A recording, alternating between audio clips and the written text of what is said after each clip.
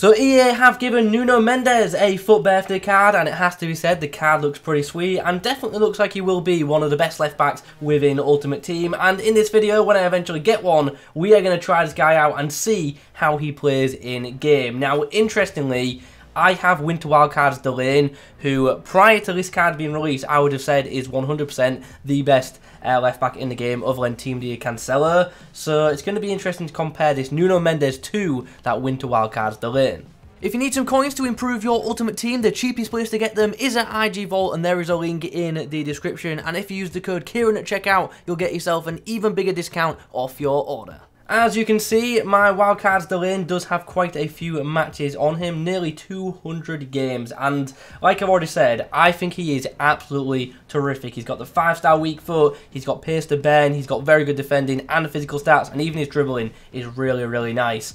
Like I've said, so far, this guy is my favourite left back in FIFA 22, but could he now be replaced with this brand new Nuno Mendes, who obviously is a very premium looking card in the same league, and also comes with some premium links to them PSG players. Okay, so this is the side we are going to be using him in. I get the feeling you're going to see a lot of this link with this Nuno Mendes. He'll either be linking into like a flashback Neymar in Weekend League, or it'll be a 4-3-3. He'll be linking into a centre mid Mbappe, and then there'll be a left wing Neymar at some point in the game, or a Ginola, of course. But yeah, this is a link you're just going to see a lot of. Anyway, let's look at this card, shall we? 5-star skills, nice but not necessarily needed on a left back, I guess, but still nice to have. 4-star weak foot, also pretty pleasing, left-footed on the left side. In regards to in-game stats, near perfect sprint speed of 98, and in regards to his shooting, he's actually got some pretty insane shot power. Are we going to get a chance to test that? Probably not, but if opportunity does arise, we will take a shot with him. Passing looks really, really good for a fullback, to be fair, with the 90 crossing rating and the 87 short passing, and the dribbling, that also looks really pleasing. High agility of 94, sorry, and pretty good ball control for a defender of 85. And it's more the same for the defensive stats. High interceptions of 90, high stand tackle of 91, and a pretty good defensive awareness also of 88. And the physicals, still, once again, very, very nice. High stamina, good strength and aggression combination, and to be fair, not bad jumping either. But I still wouldn't favour him too much in aerial battle. I feel like the chem style for this guy is pretty obvious, but nonetheless, with a basic chem style, he's a 92 rated left back, with a sentinel 93, with an anchor 93, and with a shadow, he's actually a 94. Now, although he does look insane with shadow, I think overall anchor makes him the better fullback. Obviously, narrows his pace split, and he's almost 99 pace as well. Makes his defensive stats very nice, and also makes his physicals pretty insane as well. Like that plus 10 in strength for the anchor is just so useful. So that's the chem style we're going to use. Alright, let's get this card tested then, and it's going to get tested in this game because the opposition has an insane team. I don't know if he's just got a lot of coins or he just loves the icon packs, but it's a great team nonetheless. First interaction for Nuno Mendes is going to be tracking down a Ben Yedder and winning the ball. Ball's whipped in. Chance for Varane, who, should have scored that. Good save. Coming down this edge again. Grealish is going to try and get him behind, and he's actually showing some good pace, but Nuno Mendes does well to keep up with him and eventually takes the ball off him. Nice, good pressure there from Nuno Mendes. We do concede the corner, but better than conceding a shot. There we go, Nuno versus Grealish again, doing well to keep pace and eventually just steals it off him once more. Well, unfortunately 1-0 down at the break. I say unfortunate, it definitely should be level, but I just have not been clinical enough in this game, and ultimately, so far, that is what's costing me. So I need a better second 45, but we're in this game, that's all that matters. Yeah, stuck with him, eventually got the block. Unfortunate was the bounce. Skip it. Oh wow, he's done really well to keep that in. Right footed ball into the box isn't a bad one either. Produces a chance that we do not take, because Mendy makes a save. It is worth noting we've now just gone on to constant pressure, so if you see people shooting out Allan, that is why. Gotta go for it. There's Nuno Mendes. Gets around the side. We're going to go for the early ball into, Mbappe. Okay, well we're going to extra time, but it has to be said, our team is exhausted. I don't know what's happening there, but eventually we win the ball. Sancho going to try and get down the wing, just categorically denied by the Portuguese fullback. Chance to break now. Nuno Mendes gets down the wing, does well to keep possession. And the ball is fortunately bounced for us. Very fortunately. Yes, there we go. Win on penalties. I'd love to see it. We did not deserve to lose that game. And justice has been done. Happy days. How was Nuno Mendes on debut? Pretty solid, to be honest. Obviously had a pretty tough ask coming up against, you know, a prime Maradona and also, is it prime Grealish? Or was it the mid versions? I can't remember. I don't care. Good performance. Happy. No messing about then. We have another opponent lined up and it's a ridiculous team. Look at that. Jeez. We could be in trouble here.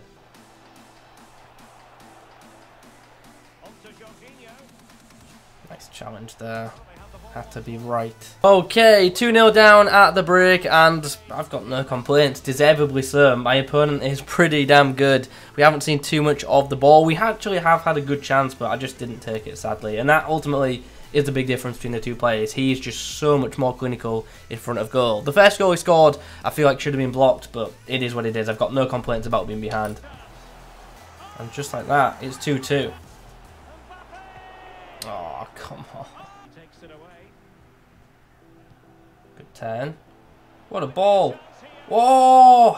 I mean, it's just not going to be our day. It's really not going to be our day. But what a great ball that was from Nuno Mendes. And there's full time. You know what the sad part is? We put in, like, you know what that game was? It was like a massive underdog putting in, like, a big performance against, you know, obviously a massive favourite and just coming up short.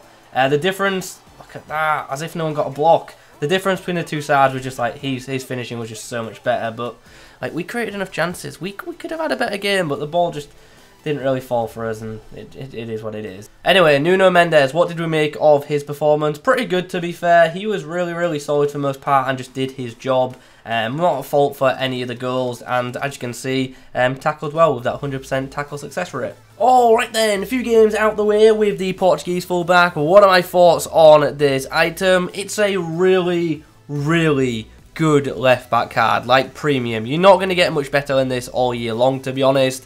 Like, there's nothing wrong with this card. He obviously has the very good pace. He's got good physicals. He's defensively, he's very good. And in the tackle, he feels really solid as well. And then when going forward, he feels nice on the ball. And he's also got a really good passing game as well. Like, as I say, even when like team of the season comes around, you're not going to get a much better card than this. Will you get more well-rounded ones? Sure.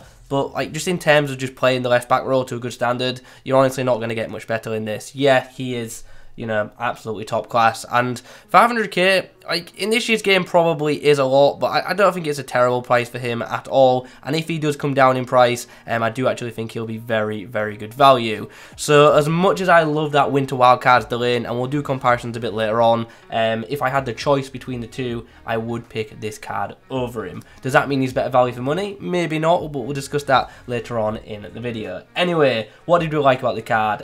Obviously the pace, that felt pretty good for most part. I also thought his passing was class. For a defender, just so good. Could you use this guy as a midfielder?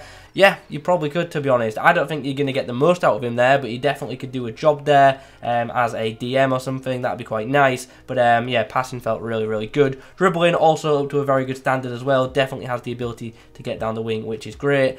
And then defensively, I just thought he was solid. Like, there's a lot of like left backs in this game, a lot of like defenders in general in this game, where you'll go in to make the challenge, and they'll make that initial challenge, they'll knock the ball away, but they won't, like, you know, complete the tackle. This guy does. I thought his stand tackle ability was really good, and that was one of the more pleasing things about this card. And the same can be said about the physicals. They were just really nice in game. You saw constantly in the clips this guy not just having the pace to knock people off the pace, sorry, to beat people to the ball, but also the strength as well, just knocking them off. So yeah, as a defender, top draw. Alright then, time for some comparisons. I've already told you he is better than Delane. Is he worth ×2 the price, ×3 the price? Probably not, but if you got this much coins to spend on a fullback, then, you know, go for it. The difference between the two, like defensively, I do think they're pretty similar, but going forward, this Mendes is just so much better.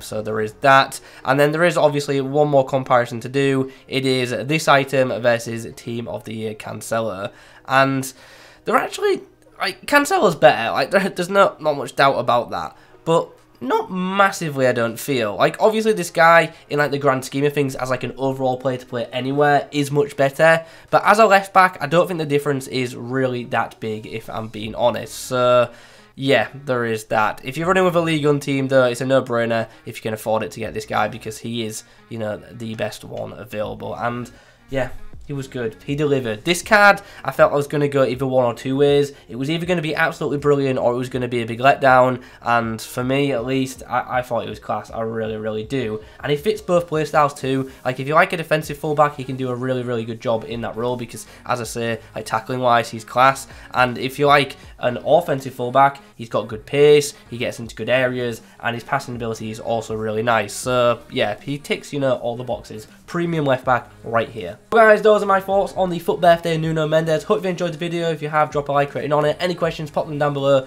Also, let me know who I should review next. Thanks for watching. I'll catch you in